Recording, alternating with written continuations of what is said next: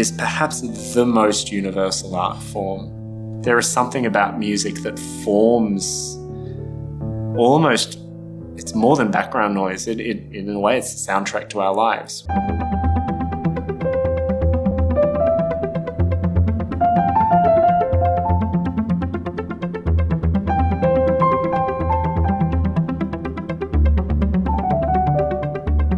My second solo album is called Perpetuum.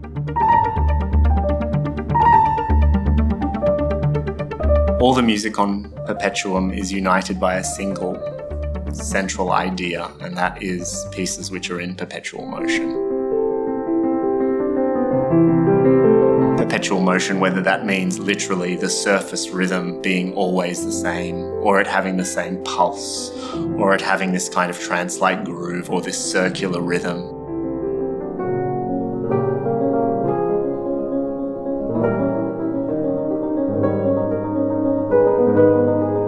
Whatever it is, I really wanted to find pieces both from within the Western classical tradition and a little bit from outside of them that are united by this kind of principle. So to that end, I've collected music from about 6th century, starting in the 15th century, going through to today.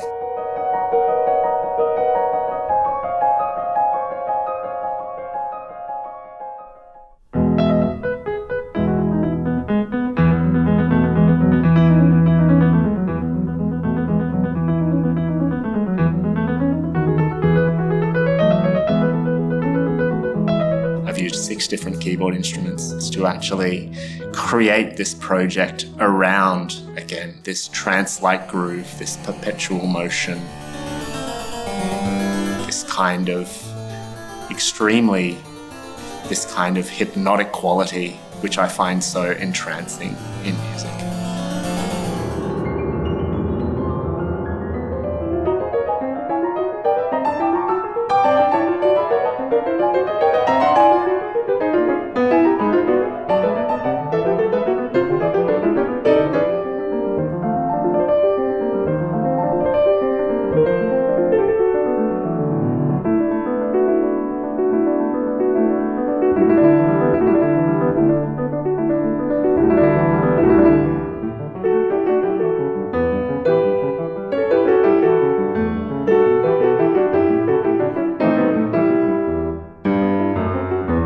So the final aspect of this album is that of improvisation. So I'm an improviser. I try to incorporate this into most of the projects, most of the musical situations in which I find myself, and it's no different here.